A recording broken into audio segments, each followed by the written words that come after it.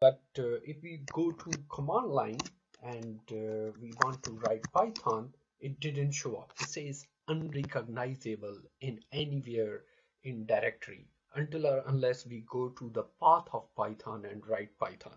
So how to set up path at window 10 for Python 3.6? So it's very simple. Just write path, then say percentage path, then say percentage, then say comma, and then press the path of your installation. In my case, it is C, then colon, then backslash, and then is Python, the directory name, Python 3.6. In your case, it might be 36 or 27, whatever. So what you will do when you type this, and then you will just press enter.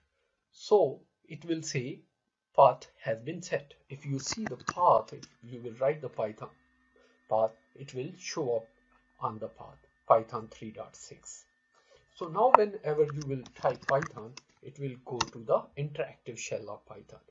There is another manual way. Environment variable edit. So you can edit environment variable or path manually. So you can add or delete path here. Thus, just selected new. So this is a way how to set up path.